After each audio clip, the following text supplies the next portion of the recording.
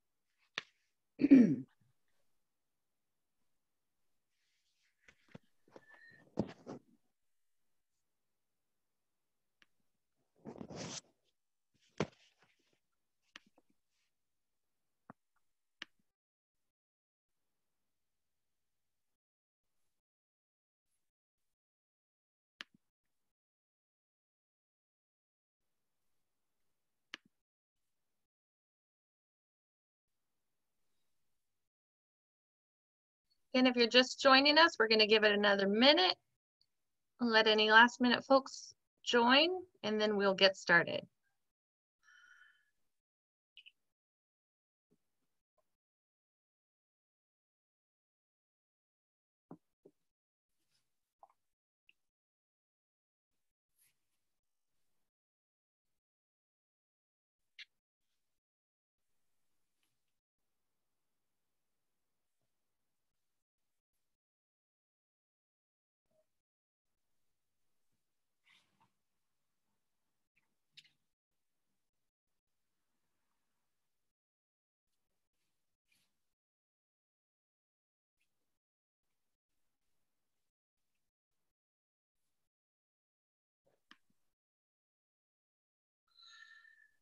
Okay, I think we will go ahead and get started with tonight's workshop. So good evening to everyone and welcome to Fall Yard Maintenance, which is the third and final natural yard care workshop in our online fall series. I do see a lot of familiar names from the past couple of weeks, so thank you to everyone for sticking with us, and it's good to see you all again, even if I can't really see you all again. So first I'm going to introduce myself and talk about how tonight's workshop will work, and then I'll tell you a bit about tonight's presenter, Selena Ligrano from Tilth Alliance, before we jump into her presentation.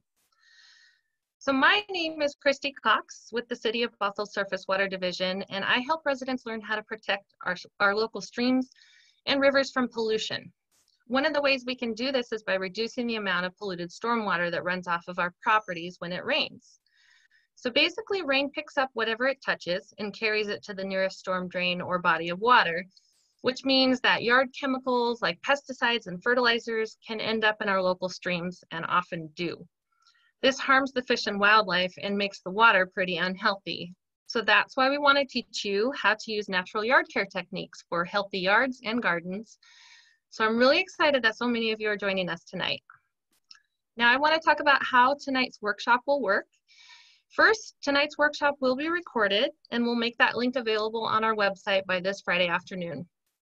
Next, I want to ask everyone to please mute your microphone if you haven't already, and turn off your video during the presentation just so we can try to avoid any frozen screens or glitches.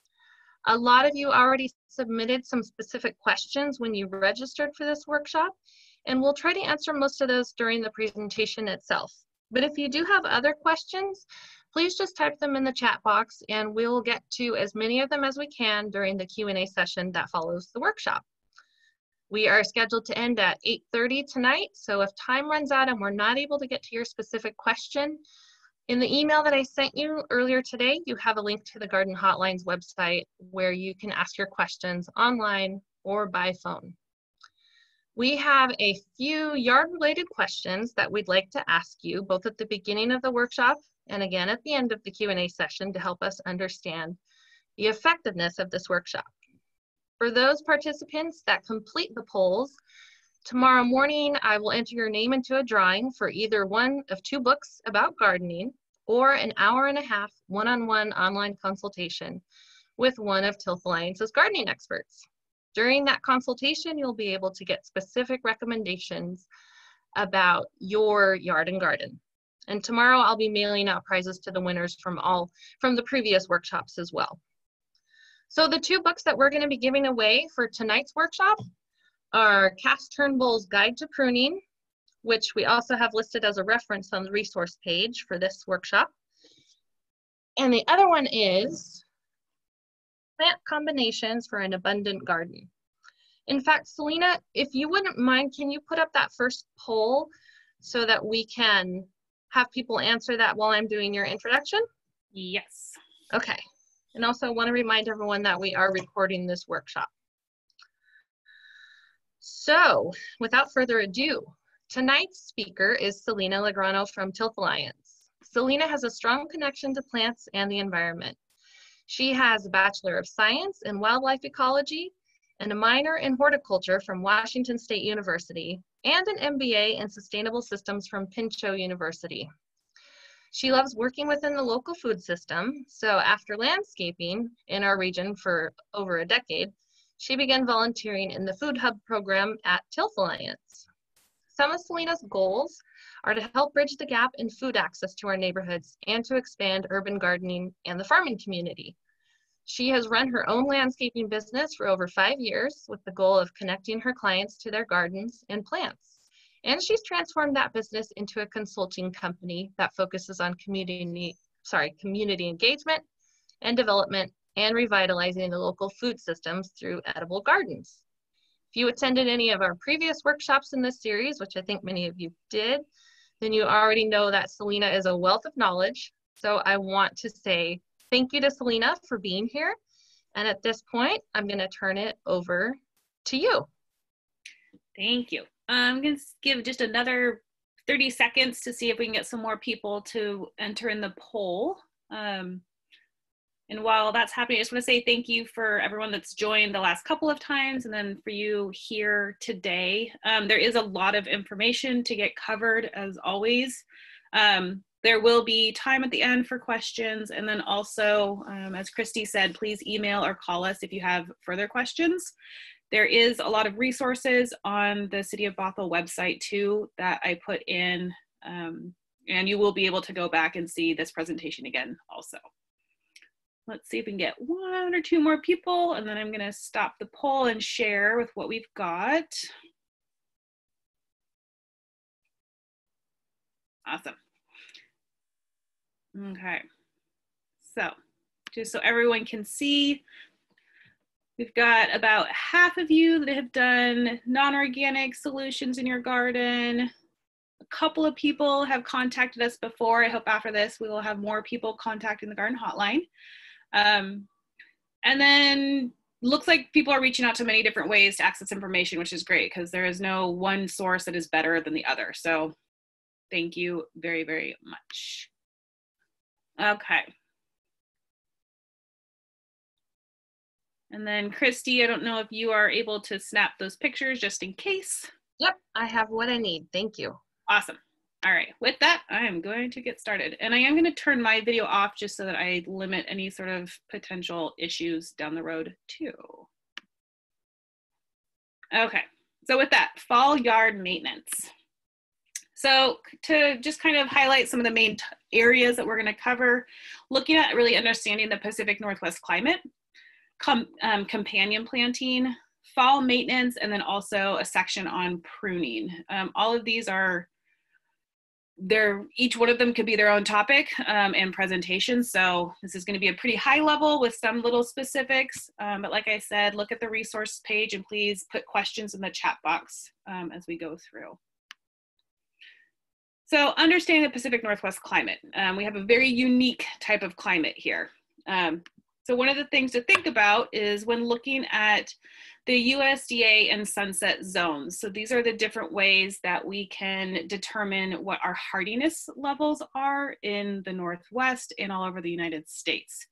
One thing that's really important to take note of is that there is two different types of zones that you'll see. So the USDA is the one that you're going to see on plant tags when you go into the store, and that's talking about the average minimum temperature that those plants can handle, and that's how they determine what plants can go where.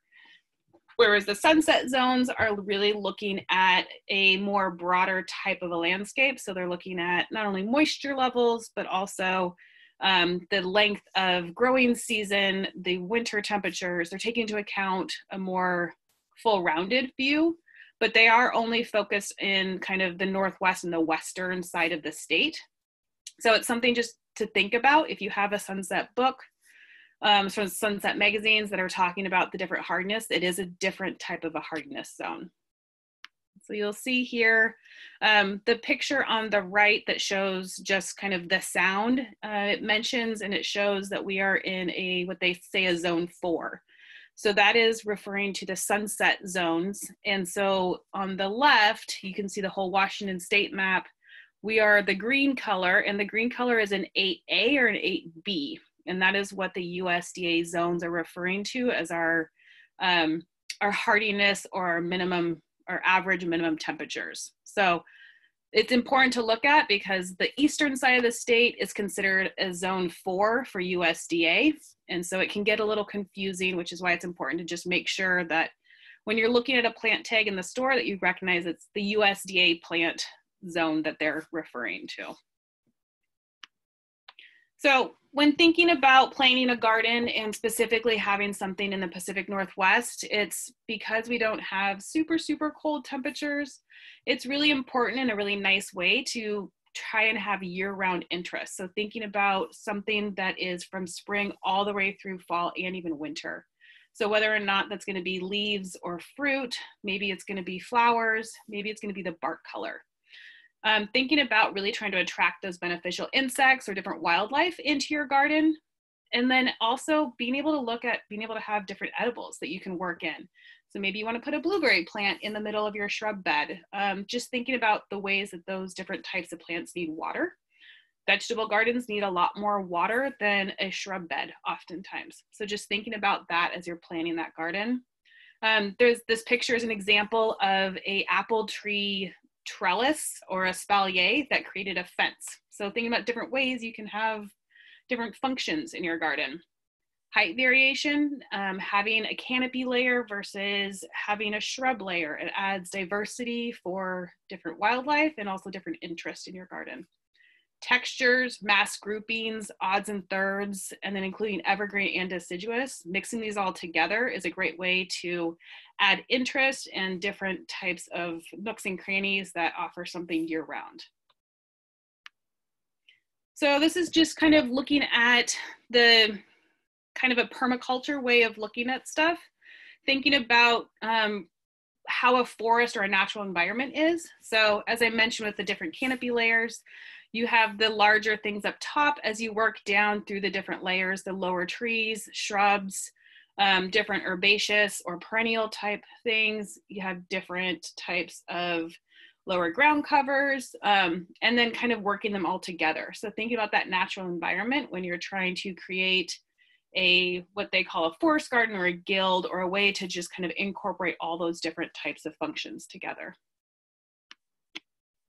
Another thing to think about is grouping plants with like needs. And this is really important when you think of different water tolerances, and then also thinking about sun versus shade. So making sure you're grouping drought tolerant plants together, and you're not trying to put a blueberry in with your lavender or your rosemary, because their needs on both water and sun are different, and you're going to be fighting those plants constantly as you go, and you're going to end up having disease or pest problems, or just unhappy plants that you're going to have to replace at some point. The other thing to, I guess, just think about too is just it's saving you a little bit of money too in that sense, because you're giving them the right amount of water and you're not kind of overdoing it. You're also looking at those soil conditions and making sure that those are working for the types of plants that you have.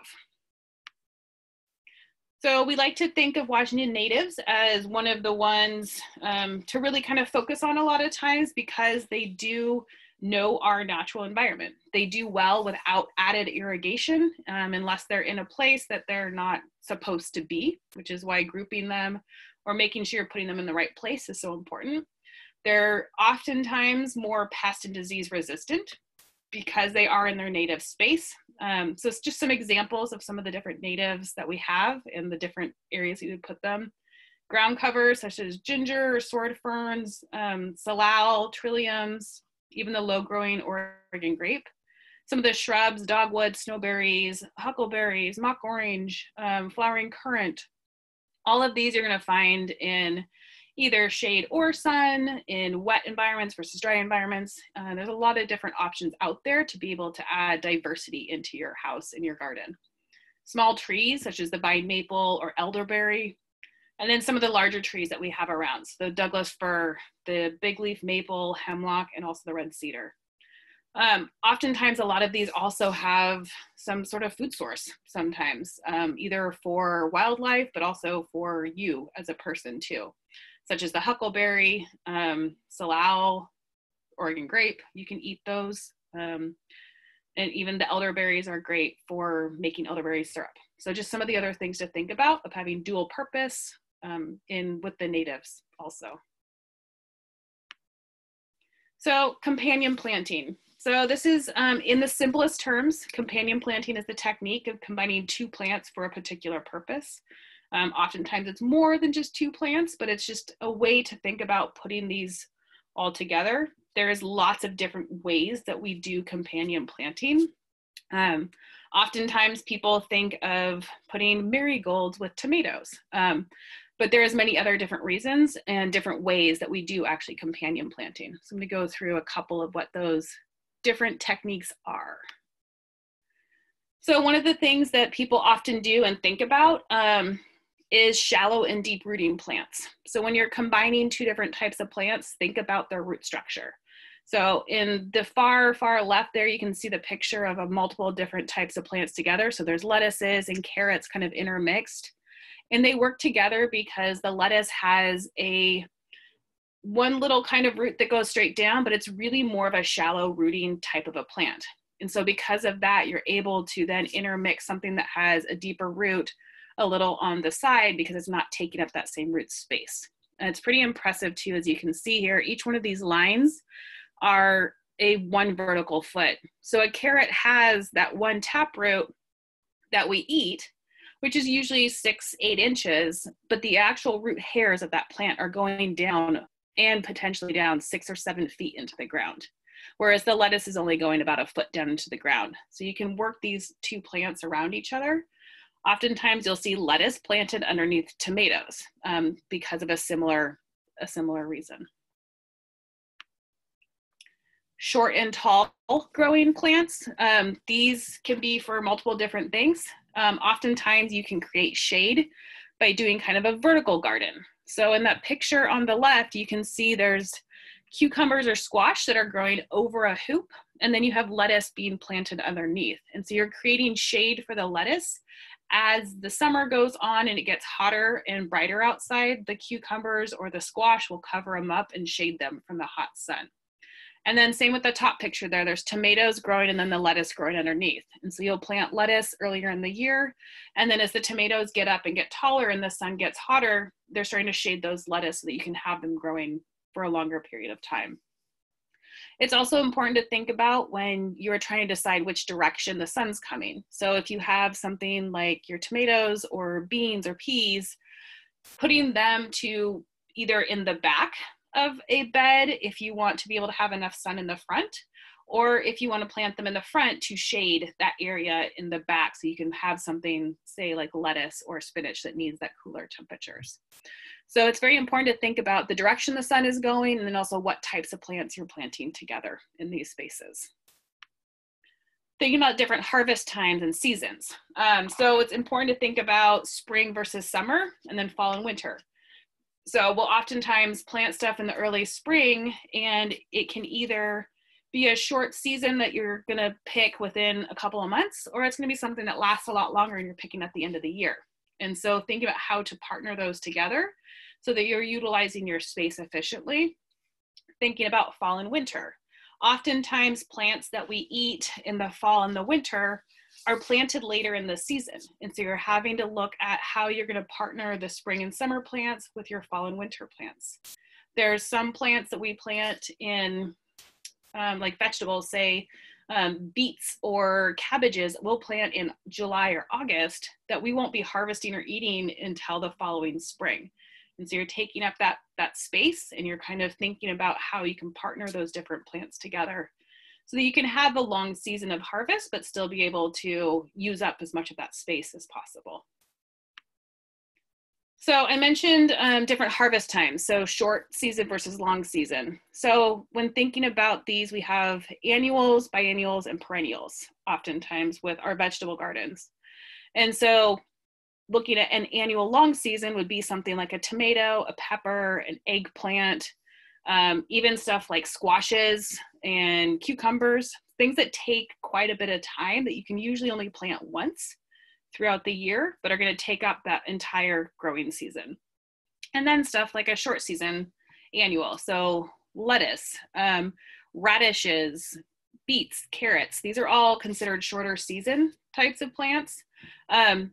And then biennials, and so these are most of our brassicas. So like kale, some of the cabbages, and then even some of the root crops too, if you were to let them fully go through their whole process. So a biennial is going to be something that it's going to bloom or go to seed the second season, and then it would be done.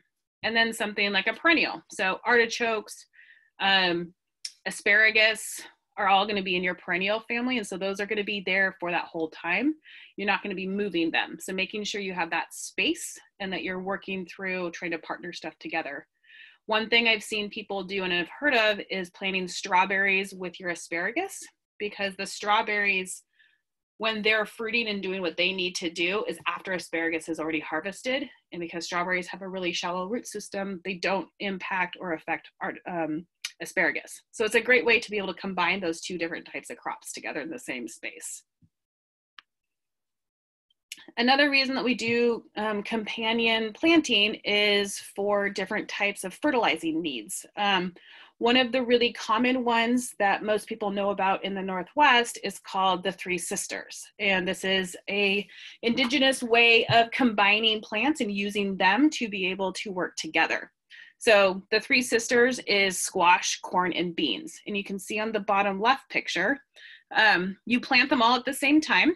And what happens is the corn grows up and creates a natural trellis for the beans to grow up. And the beans are adding nitrogen into the soil, which is what the little nodules are on the root system on the right. And then the squash and corn are getting nitrogen from the beans, and the squash is shading the soil, keeping it moist and cool for all those plants to be able to grow together. So it's a great way to have 3 different crops all in one space, and they're all kind of benefiting and working together throughout the year. There's a lot of different examples of this. This is probably the most common one that people know of. And then pest control. And this is one that I find very interesting. Like I said, a lot of times people think of marigolds and tomatoes. Marigolds and calendula are very common ones for pest suppression, and then also for attracting different beneficial insects. One thing that's interesting, that African marigolds specifically repel nematodes. And that's a really common problem in the garden. I have a huge problem with them in my garden right now. And I wish I had planted more African marigolds in my garden. And then the idea of allelopathy, and that's looking at things that are potentially causing issues or changing the different ways that you have germination issues. So black walnut actually suppresses germination in seedlings. And so if you ever get black walnut bark, you don't ever want to put it on a veggie bed, because it can suppress any sort of germination of your seeds. It's great for if you're going to put it in between pathways and stuff like that, but just being aware of that if you're ever getting black walnut, to not put it in your veggie beds. Rye, which is a common cover crop that is used, actually helps to suppress weeds. So once it's chopped up and mixed back into the soil, it helps to keep weeds away. And then there's a great use of using them for trap crops. And so one of the really common ones that people see is that nasturtiums. So the flower on the very bottom picture is an edible flower that is spicy and delicious. I recommend everyone to try it. But it also is a favorite for aphids. And so aphids will actually come through and be attracted to the nasturtiums, and then pull them away from other types of plants, such as beans, or some of the other types of brassicas that aphids love. And then roses are super common at the end of vineyards, and they use them as a trap crop to be able to come through. Let's see here if we can just mute. We got someone that's through. Okay. And so then the last thing is just attracting the beneficial insects. And so this is just good because there's so many different insects that are actually eating those different pests. And so it's important to be able to just have flowers and diversity around for that also. So when thinking about fall maintenance, it is a very common time of the year to just kind of re-bring your garden all back together. There's a lot of different parts that go along with that. And so I'm going to kind of highlight some of the main things that are done in the fall. And please put any other questions in the chat box and I will try and answer them at the end of this. So one of the things to think about first is lawns. So just a little quick kind of basics of what not lawns need. They really need 6 to 8 hours of sun. And if it's too shady, that's oftentimes why we have moss growing in our lawns in the Northwest. And so there's different alternatives that you can do. There's clovers, there's yarrow, there's a lot of different lawn alternatives that do really well in those different types of environments. They need a lot more water than people realize. 1 inch per 6 weeks, or per week, sorry, to a 6-inch depth. And so there's a technique called the tuna can technique, where you put a small can similar to the size of a tuna can, and you would put it out and let your sprinklers go. And once that fills up with that water, that's how much you would need for that amount of time for that week. It takes a lot longer to fill up than people realize. So just a kind of a way to check to see if you're giving your lawns enough water.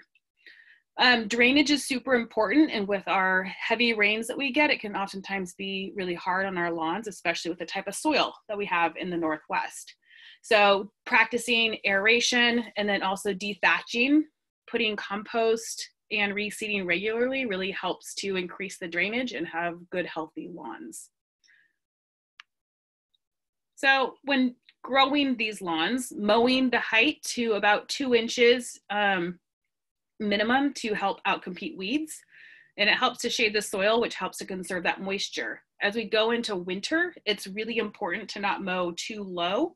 And then doing what we call grass cycling, which is actually when you leave a little bit of the lawn on your actual lawn after you mowed it. And what that does is it works it back into the soil, and it acts as a natural fertilizer going into fall. So this time of the year, you kind of mow a couple more frequently so that you can get these little tiny bits going in rather than having big chunks of lawn sitting on there. Using natural organic fertilizer instead of chemical fertilizers is much better. It's a lot easier on the lawn. The lawn's able, and all of the beneficial organisms and mycorrhizae and everything in the soil are able to work much better that way. We like to not add phosphorus to our lawn unless you absolutely need to. Phosphorus is not something we generally have a limit of, and if you have too much, plants can't uptake it, and then it's washed out into our waterways, causing a lot of problems in algae growth in our waters. So fall, it's really a great time to do any sort of reseeding or renovation, and that's pretty much September to mid-October. So we're getting to almost the end of when you would want to be doing any of this work, and that's mainly just because it's going to get too cold and you want that seed to be able to germinate. Aeration is a great time to do. And like I said, what it does is it just kind of pulls little plugs out and allows more air space between so that the roots have somewhere to go. Adding about 1/4 inch of compost on top of your lawn and just raking it down helps to build the organic matter and help add natural fertilizer to the lawn. Dethatching is done if you have too much of the kind of dead grass built up in between.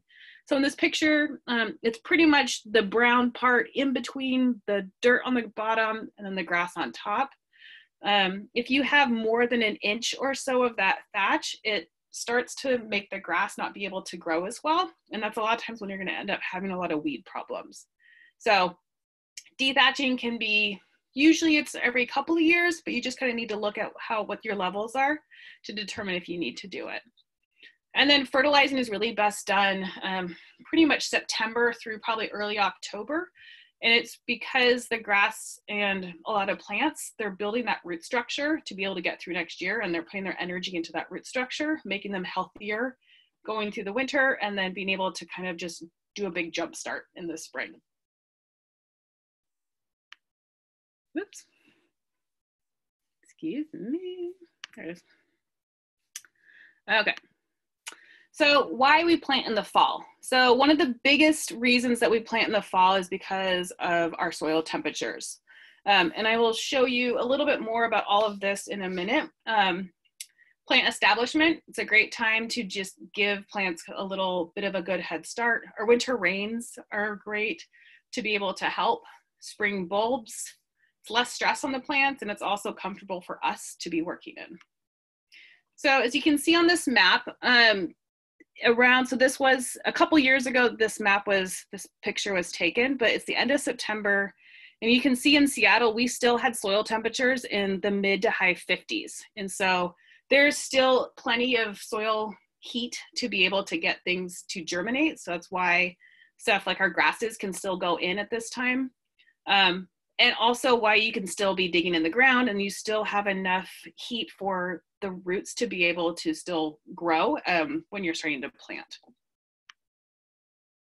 So another thing to think is the cooler the temperatures, the plants aren't transpiring as much. So it's a lot less stressful on them when you're planting and moving or transplanting them. By adding mulch into the soil, you're helping to regulate the temperatures. You're creating this little barrier, and the extra nutrients that's coming from that mulch is also helping for the healthy roots to grow.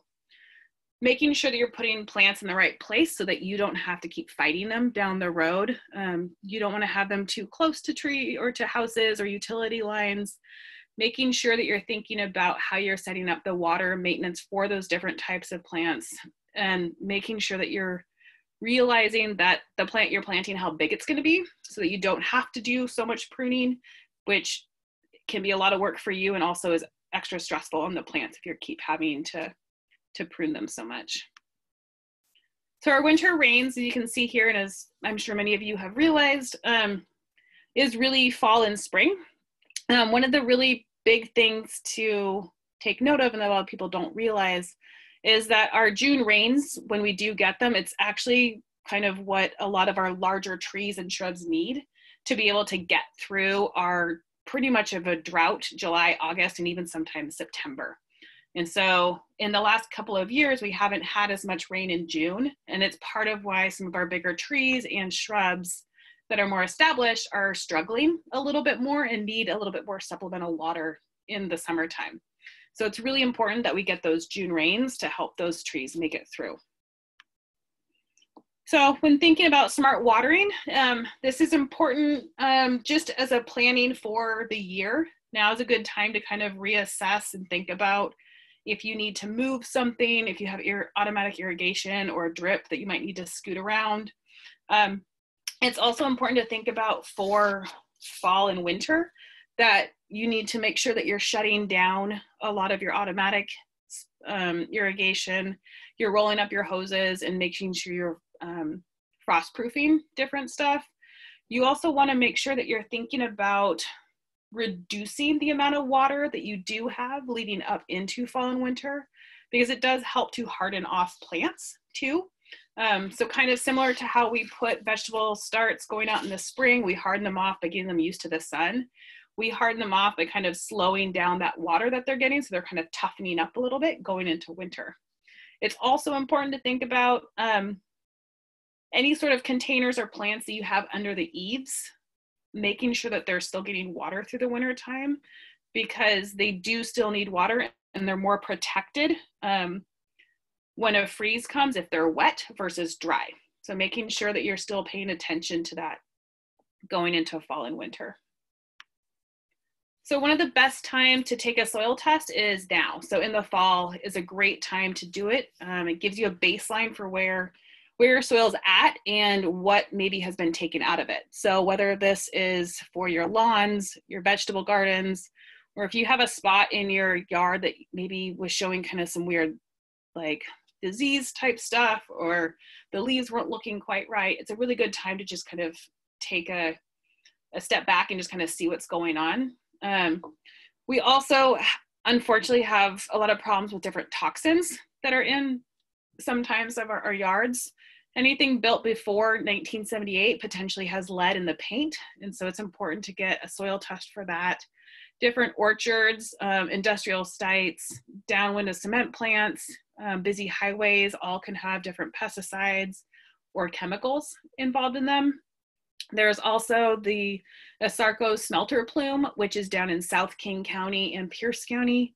And that unfortunately put a lot of arsenic and lead into the air, which then fell down into the soil, and that has caused a lot of problems down at that end.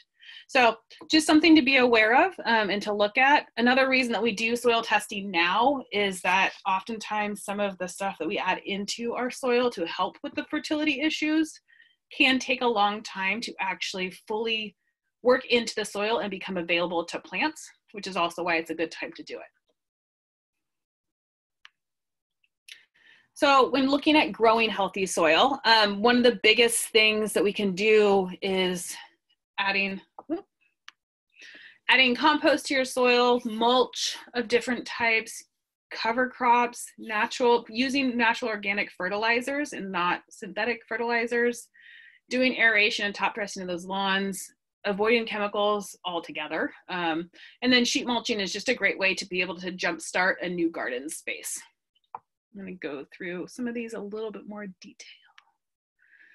So when trying to think about the different types of mulches, they're really there to be able to conserve moisture. They moderate soil temperature. They keep weeds down. They also add nutrients back into the soil as they break down. So there's a lot of different types that we have out there.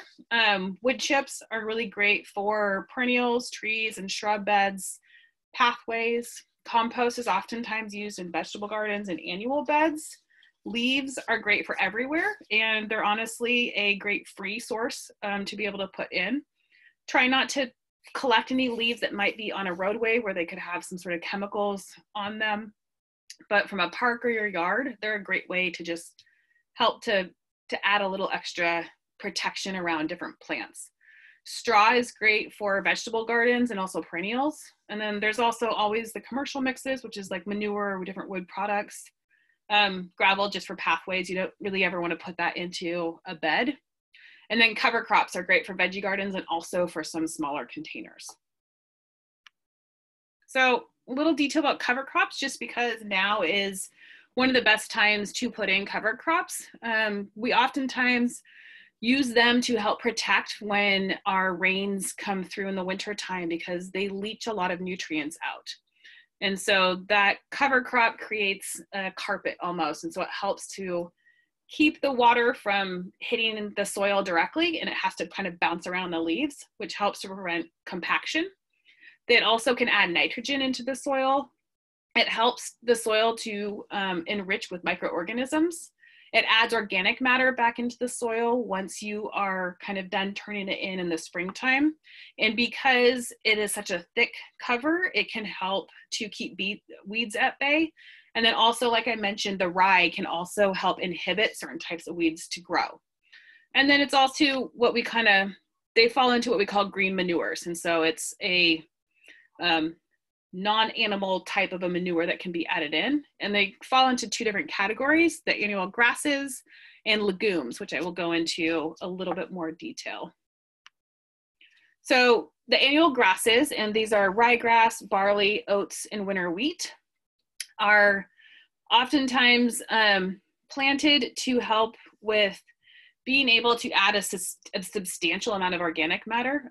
They can get anywhere from 3 to 4 feet tall. So you have quite a bit of growth to be able to chop down.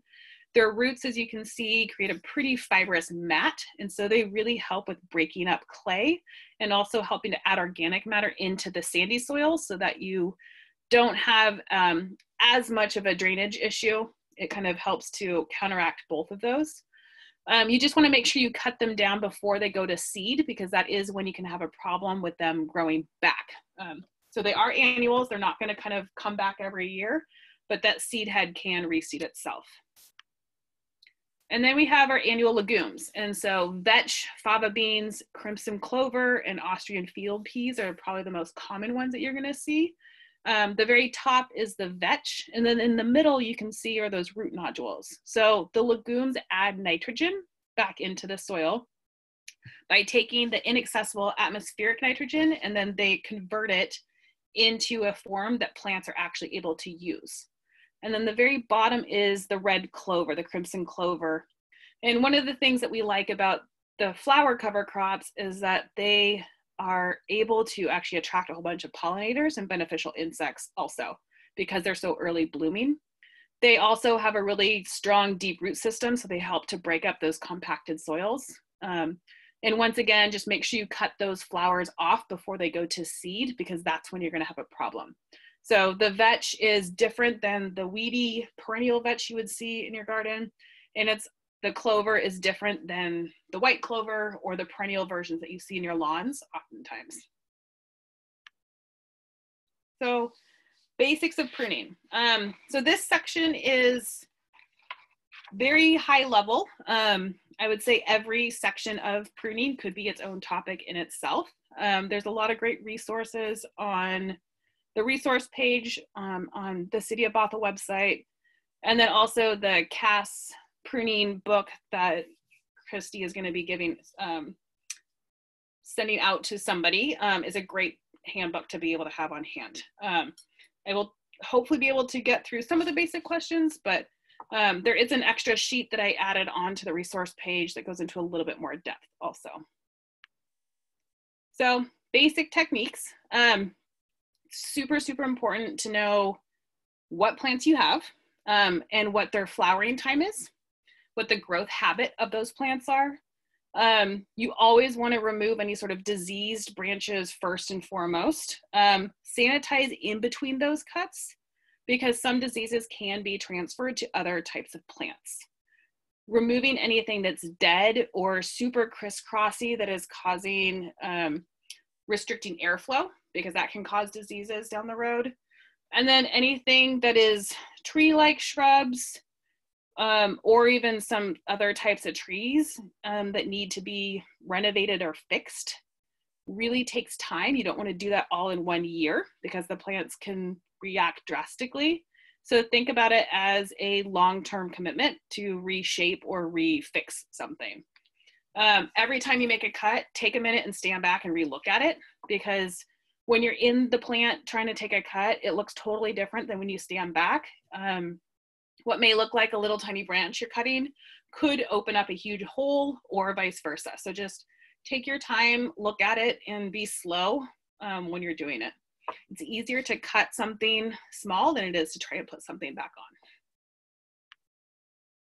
on. Basic tools. So there's lots of different types of tools out there. These are probably the most common ones that people end up using and should have on hand. Hand pruners range in all different sizes depending on what size of a branch you're trying to cut and what your hand, how big your hand is. So hand pruners, generally you're cutting branches from 1/4 inch to 3/4 of an inch. Anything above that, you're gonna start kind of ripping the plant, which is then when you would want to get up to what we call pruning loppers.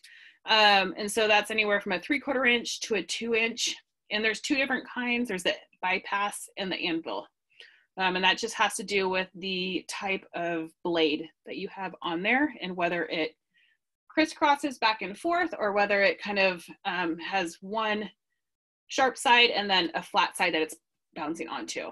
I usually only use the bypass, not the anvil, but some people have different preferences. Saws can be great for anything above that. You can also get smaller saws for kind of little tiny nooks and crannies if you want to get in there too. Having a good sharpener and also oil is also really important to keep your tools nice and clean. I've used rubbing alcohol to kind of disinfect in between. You just want to make sure that you're not overly drying them out. So that's why the oil is also important so that you don't have rusting being a problem later. So basic cuts. Two of the main ones are thinning and then heading. And so thinning, as you can see in these pictures, is when you're pruning back to where a branch or stem originally started on a branch or a trunk. So you're picking the tip and going back to where it started, whereas heading, you're cutting off the tip, and which causes it to then force it to bush out. So oftentimes that's what you would see if someone is hedging a boxwood hedge. They're just cutting off the tips of it to make it shrub out and bush out more. We don't usually like to do that because it's harder to maintain. They react really quickly. So it's nice to be able to take the time to do selective heading if you're going to do that, so that you end up actually the plant grows, it looks a little bit more natural as it grows rather than just being a sheared ball. Depends what you have growing and what your style is, but some plants definitely you want to make sure that you're doing a selective heading versus just shearing it as you're moving forward.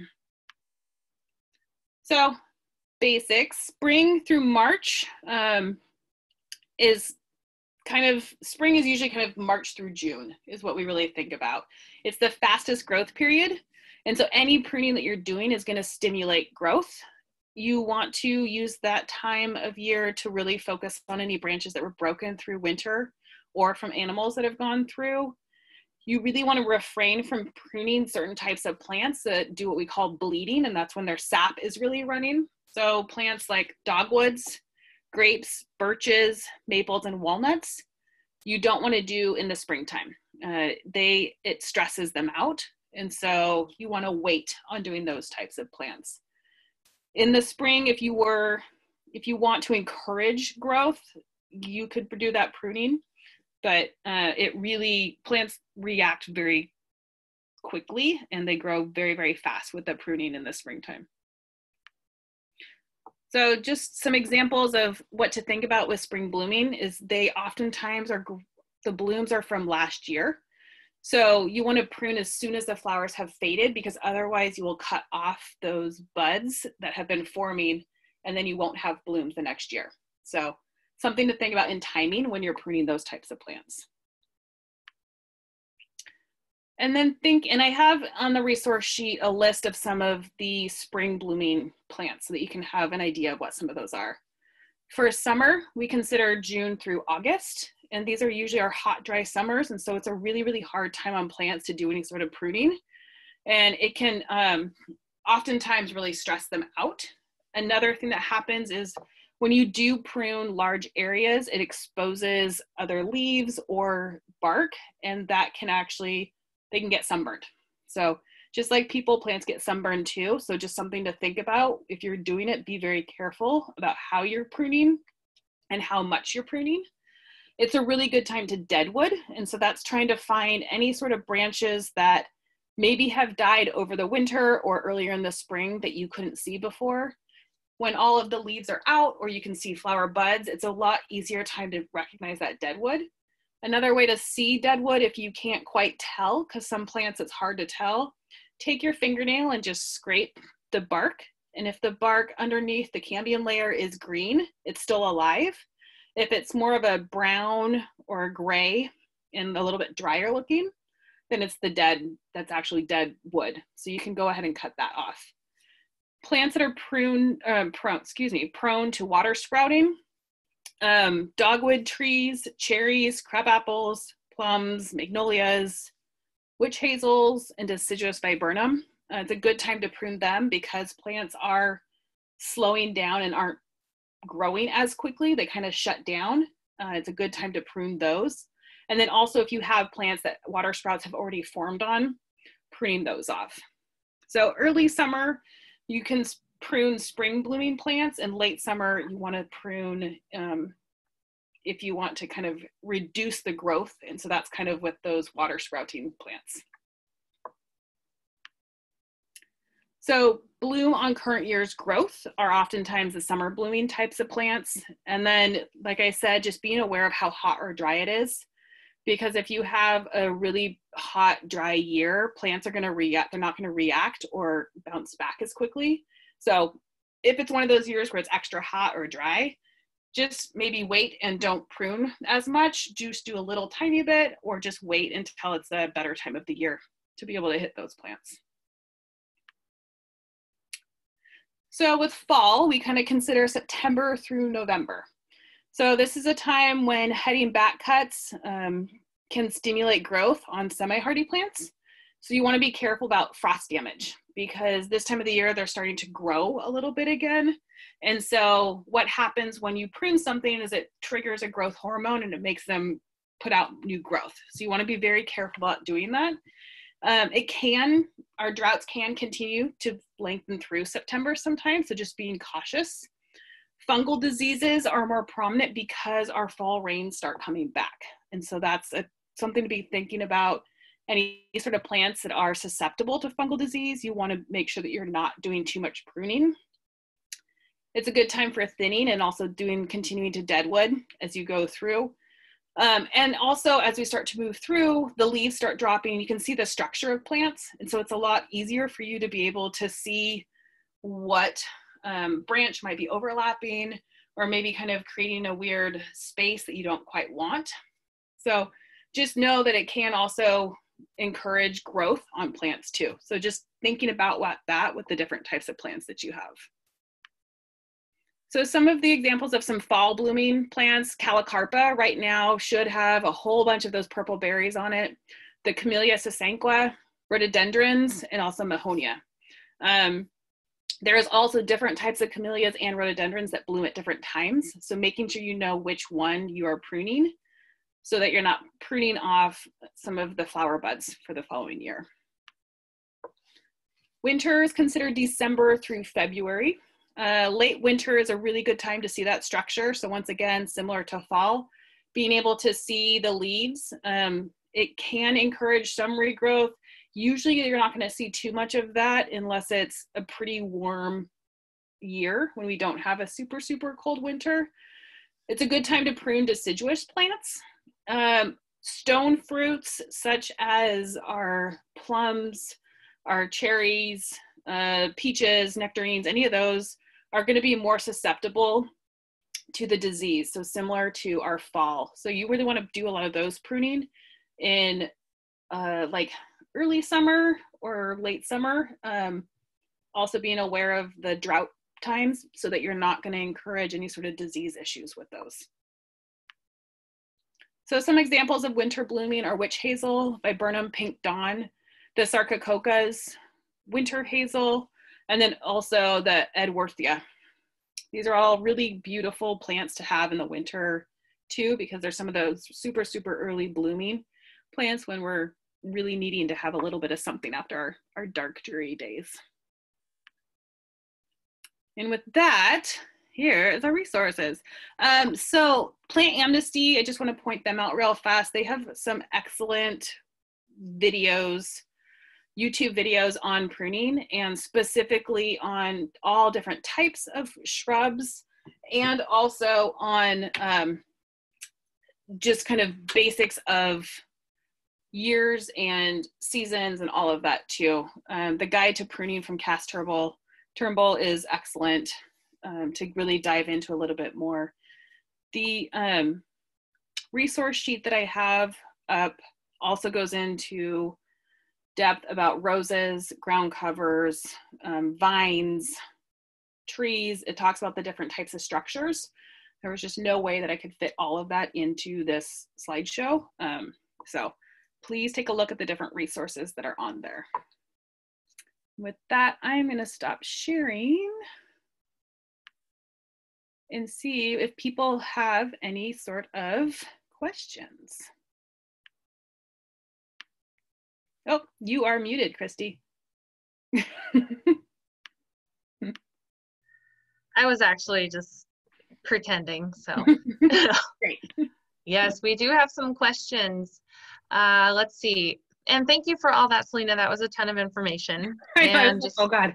want to remind you all, we have, we'll put the PDF of this presentation as well as the actual recording of it on the resource page that I sent you along with the Zoom link today. So that should be all updated. It'll probably be by tomorrow afternoon, I assume, and then I'll send that out to everyone. I also put something in the chat box about a seasonal yard maintenance calendar. I just added that link to the resource page as well. It goes over some of the things that Selena already mentioned. So we're ready to officially begin the Q&A session, and we are scheduled till 8:30, so we have a bit of time. I've got a number of questions in the chat box that I'll ask to Selena. If you have any others, please feel free to type them now. And just a reminder, if we do run out of time, the garden hotline is an excellent resource, and you also have that link in the email that I sent you today. I think while we're doing the Q&A, we may as well put up our second and final set of poll questions also, just to give you a chance to kind of answer those questions while Selena's answering your questions. Again, anyone who answers these questions will be entered for one of 3 fabulous prizes. Also, Selena was talking about Cass Turnbull, who we're giving away one of her books tonight. But on the resource page, if you haven't looked at that, under the video section, I know we have a link. I think it's like a 6-part series that she does on pruning techniques. She really gets into it there. So I would highly recommend watching that as well. Yeah, I agree. So let me start with the questions here. Okay, Selena, for veggies that are biennial, if we don't want to make seeds, should we pull them at the end of the season, or is there another reason that we should allow them to come back? I mean, so stuff like my kale, I usually leave in. So I'll plant kale in the spring or early summer, and I'll let it go through the winter and let it grow into the spring the following year. And I'll usually pull it right before the heat comes, because that's when it's going to start going to seed. And so that way I'm able to have, such an early crop because it can make it through our winters, that I like to keep it in through winter, just because it means that I have something to eat in the springtime before everything else is ready to come out. So it depends on if you want to have something in to eat early, or also if you're trying to make up space and plant something different. So just kind of thinking about those 2 things when you go through. Okay, this is a question about soaker hoses. Is it okay to use them in your veggie gardens, especially if they're made of something like recycled tires? Is there a concern about them breaking down in your veggie garden? I've used them in my veggie garden. There is different types of materials. I'm not super familiar if they have other types of soaker hoses that aren't something like a recycled tire. There might be some that might be better for vegetable gardens. I generally use soaker hoses in shrub beds. And then I use drip line, which is generally made for vegetable gardens, or what they call drip tape, which is similar to a soaker hose, but made for vegetable gardens. I do worry sometimes about any sort of leaching of chemicals from some of that sort of stuff. So just something to think about. I'd have to do more research about that specific product. I usually, like I said, I usually use them in perennial and shrub beds and stuff like that. So just something to think about, especially if you're more sensitive to different chemicals. Okay, for soil testing, do you recommend that people do that themselves, or should they send it out to a company, perhaps maybe one of the conservation districts? Yeah, so oftentimes the soil tests that you can get in, I don't know, say Fred Meyer, Lowe's, or Home Depot, you can get, they'll have a little package and it'll have a nitrogen, phosphorus, and potassium generally, and maybe pH that you can test.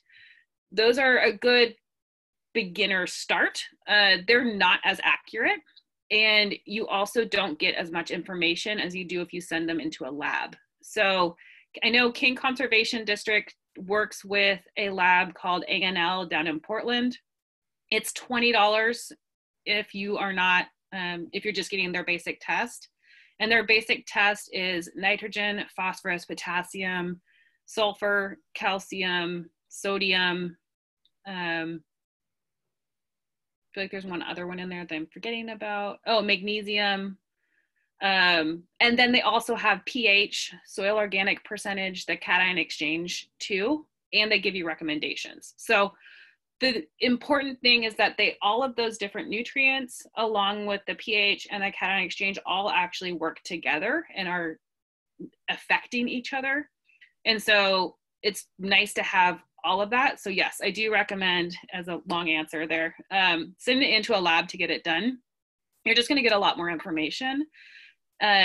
They can be very confusing with their analysis that they send back. So you're always welcome to email the Garden Hotline a copy of your soil analysis, and we can help walk you through the recommendations for what to do for your yard. When you do send in a soil test, make sure you tell them whether it's a vegetable garden, a lawn, a perennial bed, because there's going to be different recommendations for what your soil test is going to show based on what you're planting. So just make sure you're giving them as much information so that you can have as much information. Okay, if you have a raised garden, would you add a cover crop to your raised beds? I do cover crops in like raised vegetable beds. And you can do them in containers. The one time I wouldn't do a cover crop would be probably like in a shrub bed or like a perennial bed. You could do it around trees possibly, but definitely I've done it in as small as just like a 1-foot pot, and I've done it in a large raised garden bed. If you have a vegetable bed where you have stuff that you're overwintering, you might not want to do it because you don't want to have to disturb the roots around them. So then would be a good time to put like leaves or maybe burlap or straw or something else around them in that sense. Okay, is now a good time to plant a fruit tree, maybe something like a dwarf apple? Yeah, now is a great time to do any sort of what we call, like a lot of times you'll see fruit trees for sale right now. Spring and fall are great times because they're dormant or going into dormancy. And so they're kind of at that time where you get them in the ground, it's cool outside, they're able to kind of put their energy into growing a root structure and not trying to leaf out and do all of the blooming. So yes, now is a great time to do fruit trees, shrubs, perennials even, and then also spring bulbs because they need to go through our cold temperatures to initiate them to bloom. So crocus, daffodils, tulips, now is when you want to plant all of those too. What about lawn mowing? Should people continue mowing their lawn from this point forward? Do they just kind of give it a break throughout the fall and winter? Yeah, I would say you probably could get another, I mean, it depends with the rains too, and how wet your lawn is, but you should definitely still be mowing, I would say probably till the end of October at least. Just keep an eye on that weather. You just don't, because you're not going to be able to mow in the winter time. It's just going to be too wet in the lawn. Your lawn's probably going to be a little soggy just because we get a lot of rain. But yeah, definitely do a little bit more mowing, and then it will start to stop growing. It'll kind of slow itself down once we get into those colder temperatures. So it won't grow too much more. And then in the springtime, March, April-ish, you'll start to see the grass will start to grow as we get a couple of warmer days, and you can get back out and mow your lawn again. So when I know spring is here is when I can start to smell the fresh cut grass. So Can you talk a little more about hydrangeas? What is the best time to prune them or to deadhead them?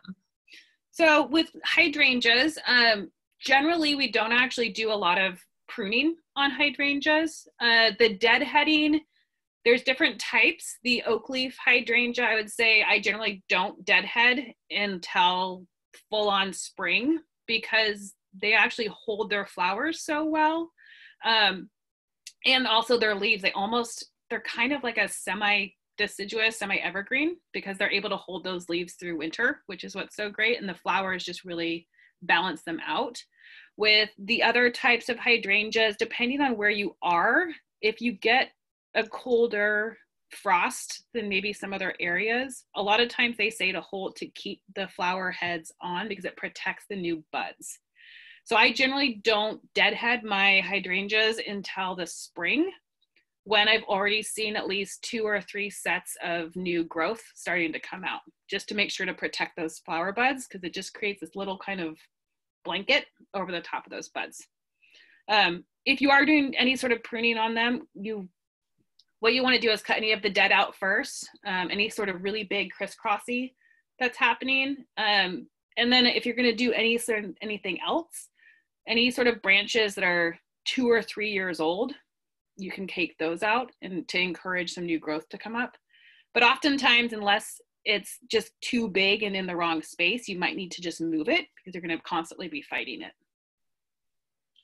Okay, is it a good time to plant tulip bulbs? And on a related note, if you are going to plant tulip bulbs, can you plant them in between rose bushes? Yes, now is a great time to plant them. And then also, I would say you could probably plant them in between your roses. I don't see why not. The one thing with tulips to think about is that squirrels really like them. So being aware of that, the squirrels will try and dig them up. And so you will probably want to put either some sort of mesh. I've seen people put like extra large chicken wire over the top and then put mulch over the top of that because then the tulips can grow through it, but the squirrels can't get the bulb out. So try that because they will try and go after them. Can we go back to a definition? You talked about water sprouts. What does that mean? So I'm trying to think of what people might see, just like draw something.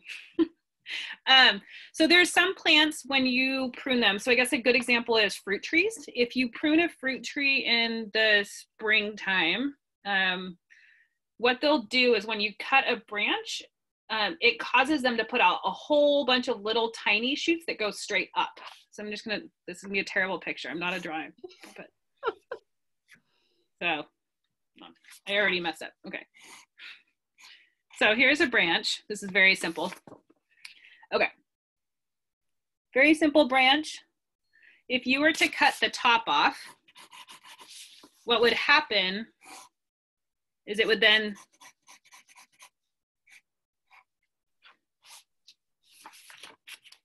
so you cut the top and then it would go to where you just have a whole bunch of little tiny branches that go straight off the top. And so it starts to change the shape of the tree. And so what happens is those water sprouts just end up, it looks like a witch's broom coming off the top. And so that's the plant reacting to being cut. And so it happens oftentimes from certain types of plants. And so those are what we call water sprouts. I hope that makes sense. It does. Now a question about juniper. So someone has a juniper that has been shaped into a spiral topiary, but the top of one of them has died. Should they cut the top of that one off? Probably. It's not, most likely if the top is actually dead, it's not going to come back. So yeah, I mean, I've cut like topiaries like that before, and you can oftentimes just reshape that top. So just kind of look at that top and see if there's a way that you can maybe reshape the top of that topiary. Because of those spirals, there's usually a branch or two that are kind of overlapping, and you might be able to cut one off to just reshape it. It will take a year or two to kind of fill back in, but it's definitely, if it's dead up at the top, it's not going to come back. So just also keep in mind, keep watching it to see if it starts to die off anywhere else, to make sure there's not something else going on. Like some sort of pest issue or a watering issue. All right, what is the best timing or strategy for pruning purple smoke bush to control overall size? I get a ton of sprouts. Yeah, so that's just unfortunately nature of those trees. So kind of like I was saying, so they want to grow a lot, and so doing some selective pruning, so doing more of what we call a thinning cut rather than a heading cut. People will head cut smoke trees to get this really big bushy, and so that's a lot of times what people end up doing. I find it's easier if you take and thin out whatever that tallest branch is, cut that back and shortening it that way rather than trying to cut the whole thing. Find that tallest branch and take that down, and that will overall shorten the tree.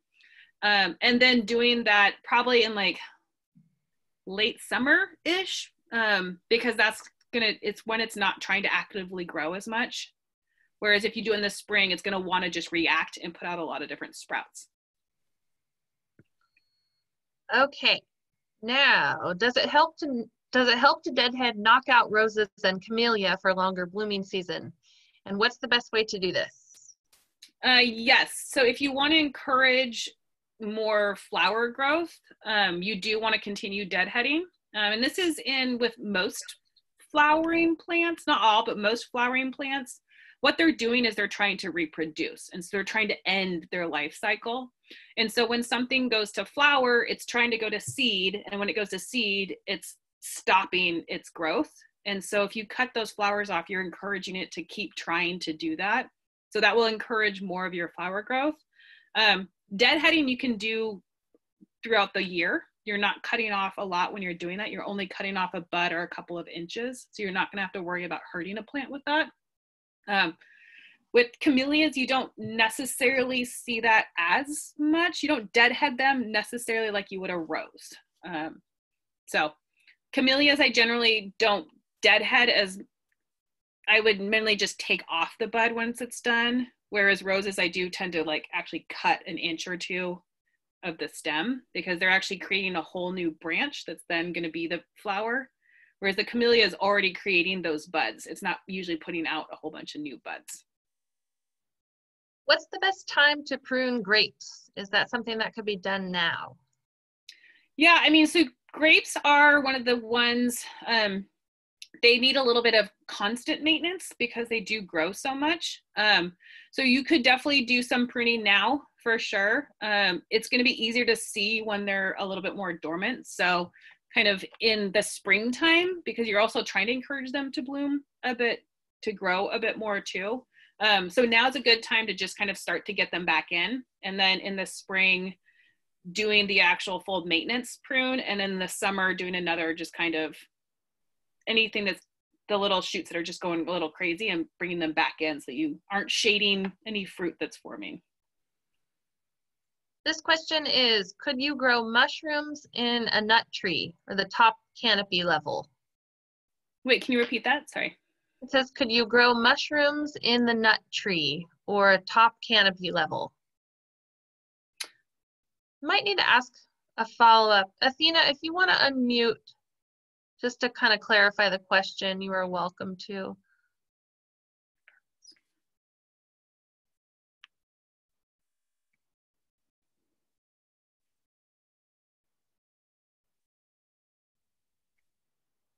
Are you like a fir tree? If you can grow, I'm trying to understand.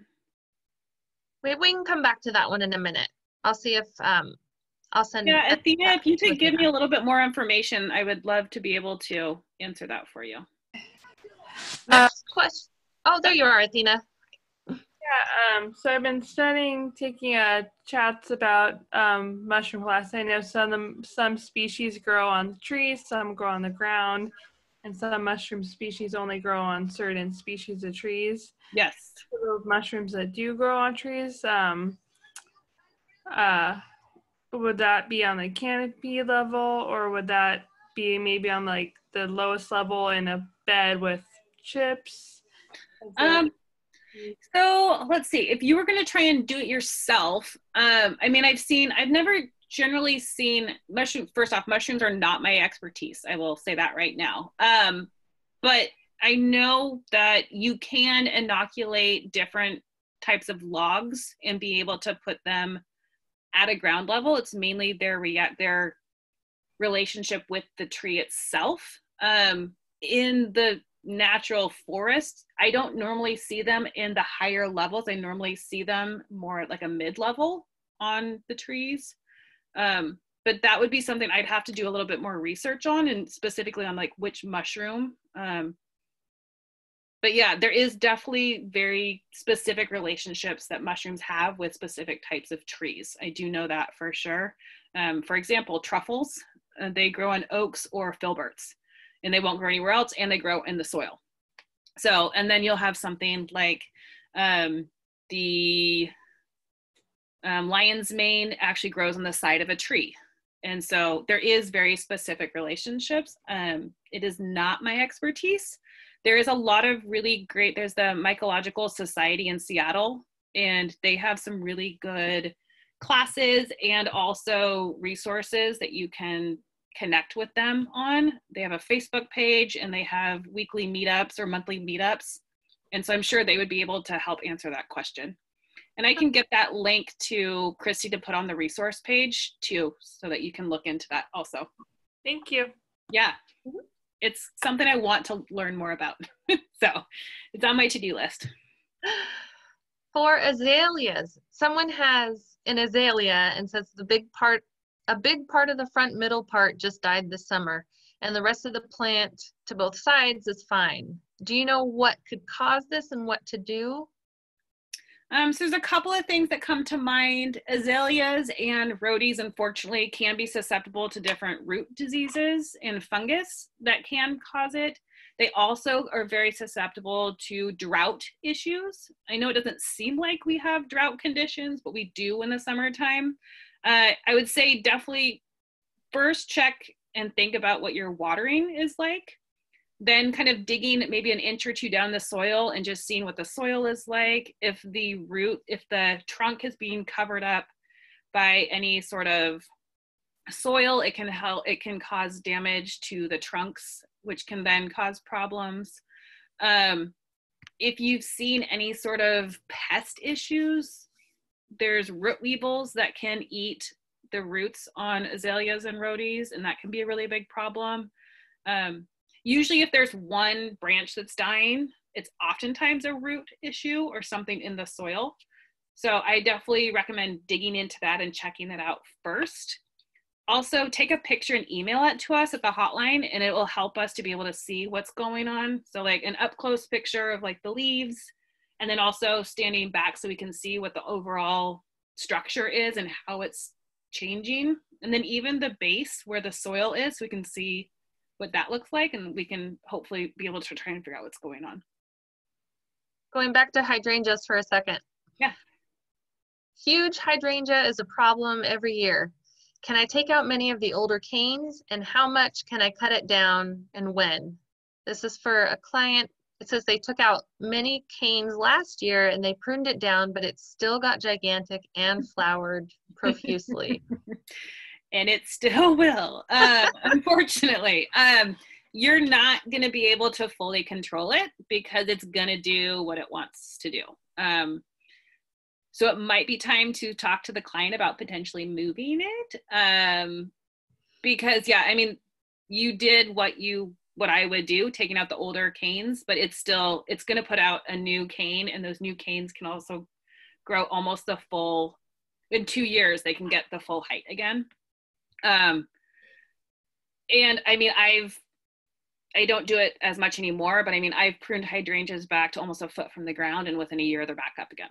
So it's definitely something that you might just need to try and convince them that it's never going to be what they want it to be, unfortunately.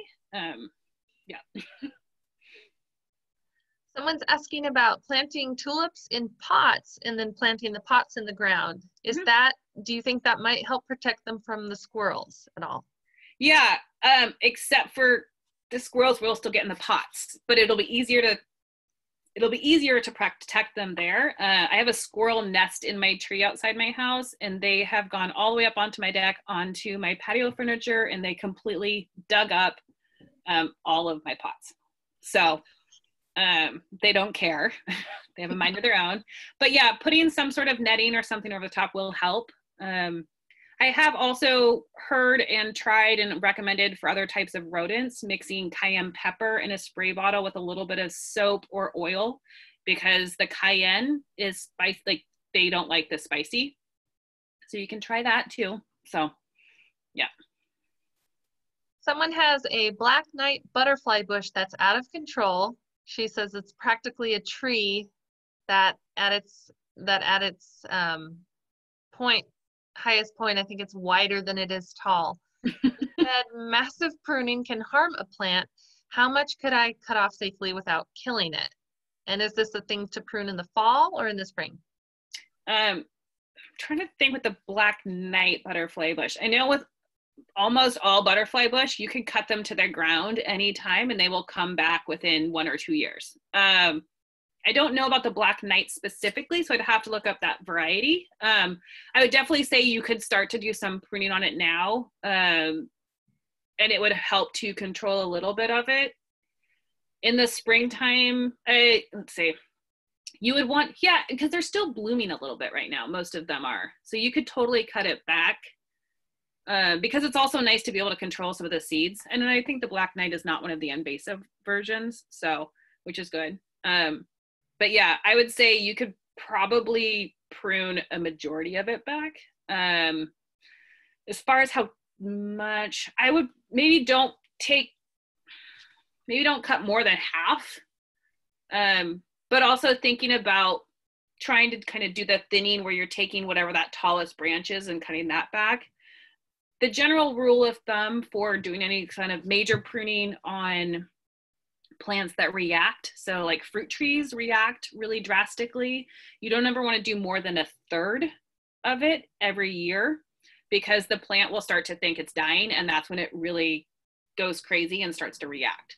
So if you're concerned about it being too crazy or about the potential of it like hurting it, don't do more than 1/3 of the overall canopy size, and also just height, and just take it down a little bit this year and then wait until spring and do another little bit.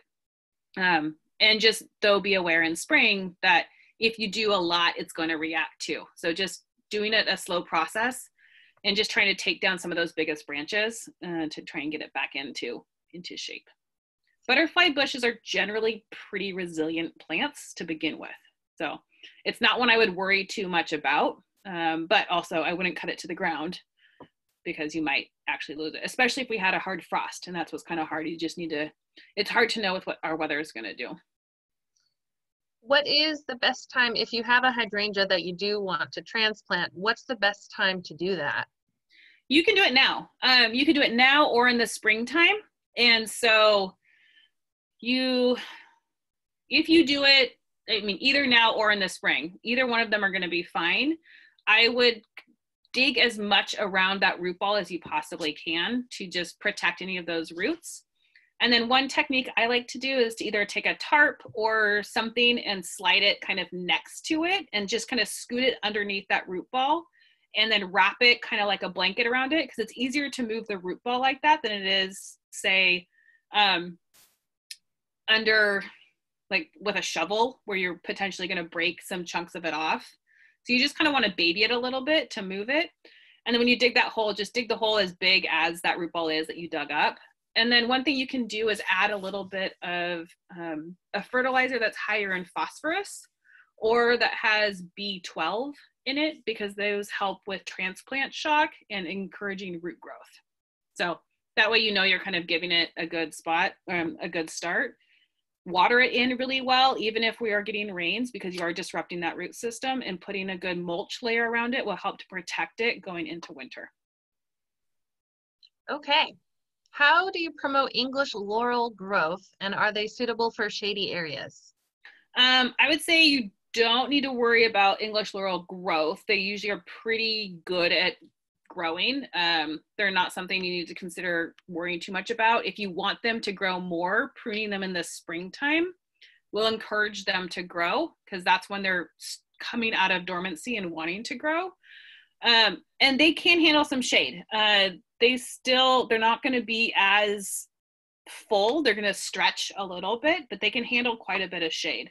So just thinking about what the structure is that you want it to end up looking like, it will be more compact and less stretched out in between the leaf nodes if it is in more sun, but they can handle quite a bit of shade.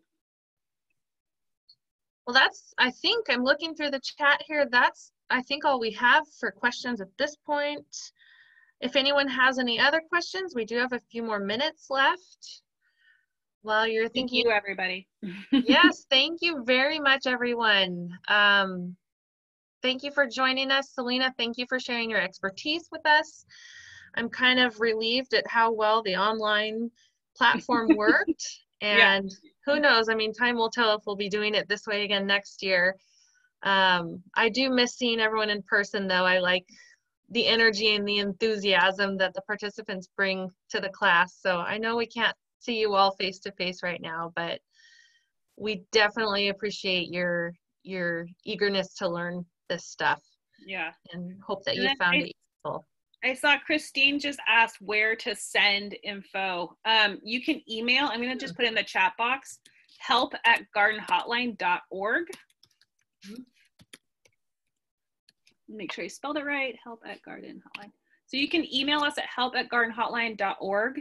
Any questions about composting, chicken care, lawn care, house plants, vegetable gardens, pretty much anything.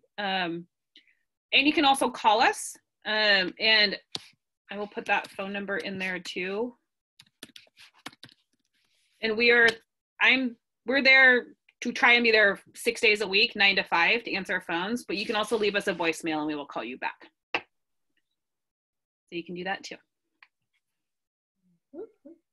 And the links and all that information is also going to be on the resource page that Christy has too. Oh, we have a chicken question. Yay. Should this person heat the chicken coop? It says, I don't have a deep litter. What do you know about chickens, Selena? I know about chickens. You do not need to heat the chicken coop. They will be just fine. Just make sure that they have an indoor space that's covered in the winter so they can get out of the rain. But they have their feathers and they are just fine with that. Just make sure their water doesn't freeze. Yes, even in the snow, they will be just fine. Chickens originally came from like Russia and like in very, very cold areas. So I had chickens for 6 years, and never lost one due to any cold. Like I said, if you are concerned, you can put a heat lamp in, but you really don't need to. The main reason that people put lights in are so that their chickens continue laying through the winter time. So what happens is as the sun and the light gets less, they start to go and they stop laying. And so that's more of what people worry about than anything. I would say if you're gonna worry, if you'd have to be in a really, really cold environment for an extended period of time where I would worry about heat for any sort of chickens. So you should be just fine. Just make sure their water doesn't freeze, because that's the big thing. Knit some little chicken sweaters. Mm-hmm.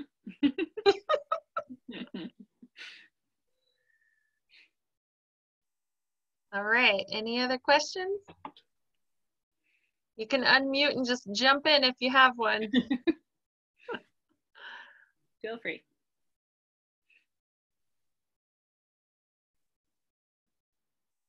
Selena and I were talking before this workshop about timing for next year's workshops. The past few years we've done fall workshops, and actually we were supposed to have a spring series this year that included, you know, container gardening, a demonstration on that, and pollinator gardening, all kinds of really fun spring stuff.